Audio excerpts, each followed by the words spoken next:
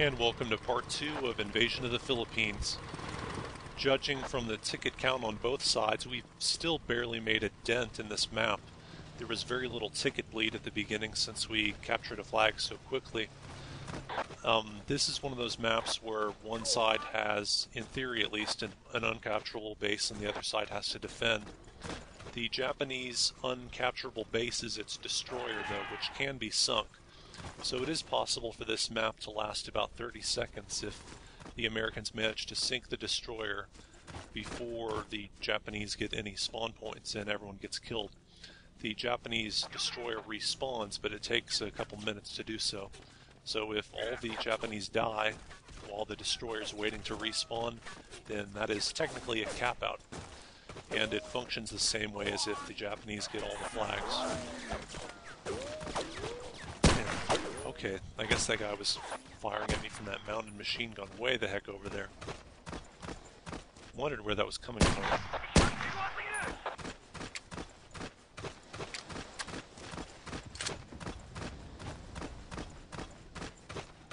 It's very... wow, look at that. The Americans have already retaken both the small island and the airfield right next to it. It's very rare for the Japanese to manage to get all the flags, and here you can really see how the engineer rifle really comes in handy at those mid to long range firefights, especially if the other guy's just got a machine gun.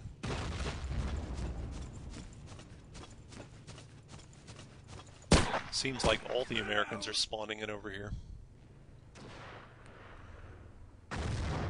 This map is so spread out among so many different islands that I've seen only a couple instances of the Japanese getting all of the flags at once, even to inflict ticket bleed on the American side.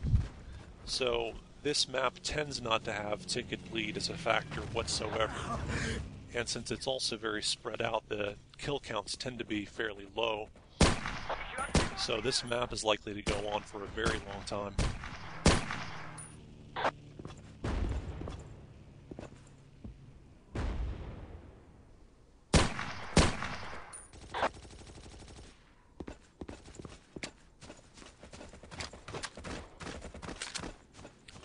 Good little use of teamwork there as I was doing cover fire for that friendly machine gunner.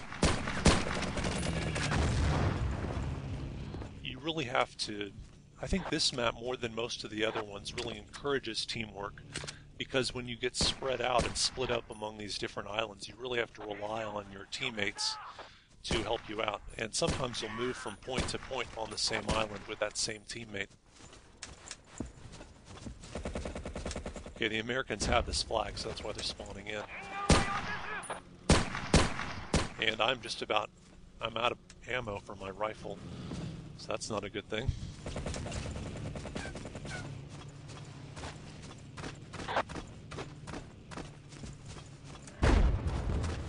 Looks like I was early on the detonation there.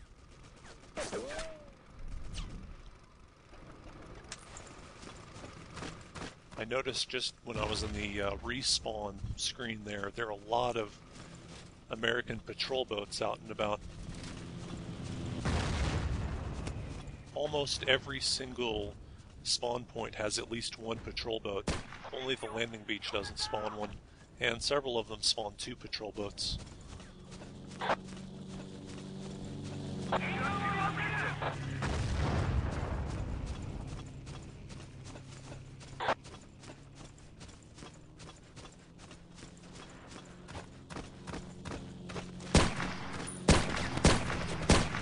And as often happens when each side holds one of those...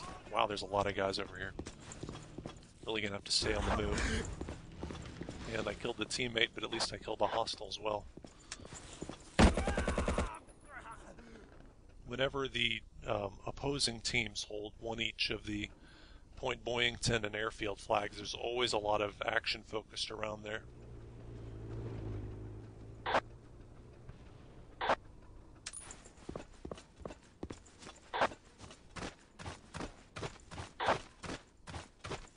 Traditionally speaking, this flag over here is the one that the Japanese tend to go for first, especially back in the days when the destroyer faced the opposite direction, because there's a little landing zone right up in the northeast corner. And it's a very useful flag. It has 2 patrol boats as well as 1 landing craft for some reason.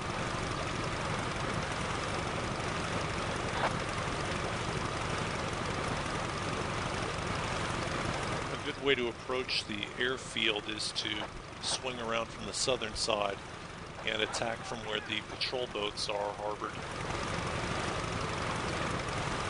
You're always going to give yourself away to a certain extent because the patrol boat will leave an empty vehicle icon when you get out of it. But you can minimize that problem by parking it right at the harbor. It'll be facing the wrong direction, but hopefully people won't notice that.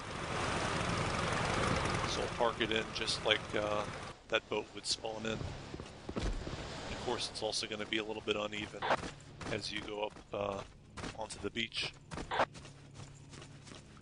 Attacking the airfield flag is very difficult, especially when you're alone and you don't have a short-range weapon, simply because most of the time the airfield will be extremely occupied. I've already seen a number of infantry over there, and they would not be happy to know that someone is going to try to take that flag from them. If the airfield flag is threatened, even the plane campers occupying that area will become aroused and attack.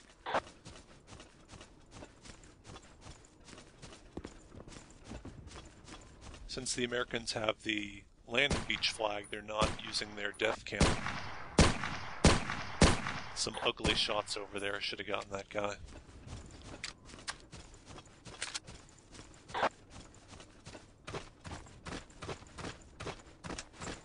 At any moment, people could start spawning in at any of these houses. Maybe having these X-Packs and being able to detonate them if people spawn in there possibly could be useful. Alright, the flags turn neutral, so they're all going to be stirred up.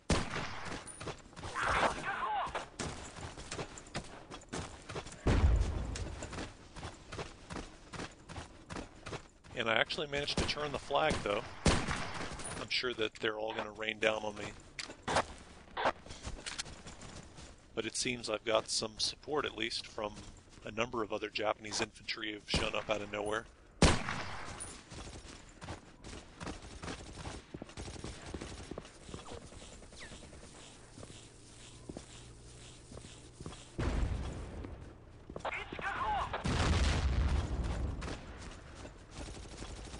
And it looks like the plane campers were trying to make off with the plane. That'll be the last time it spawns over here, while it was still friendly to them.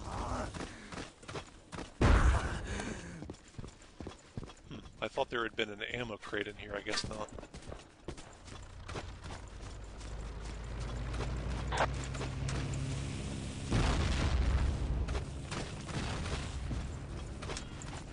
Since the Americans hold that Point Boyington, yeah, there's a grenade. There's going to be a lot of counterattacking from the Americans now.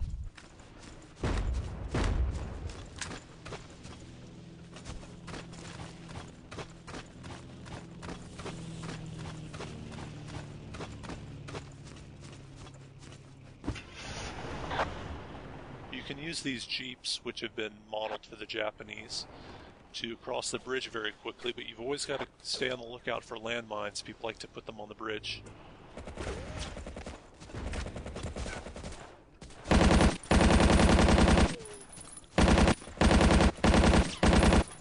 Once I saw that I was followed, I figured, yeah, I'm definitely dead here, so I just tried to get a couple kills at least before they got me taken down.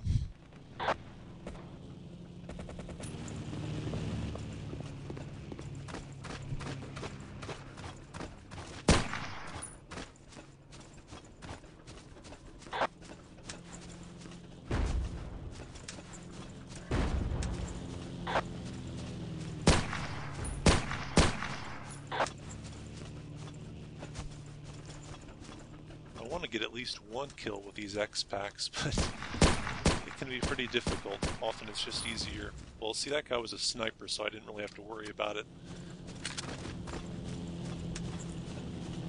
I've been practicing a little bit with the engineer rifle in advance of making a video for Philippines because I knew I was going to go in as an engineer. But I haven't gotten much use of those X-Packs.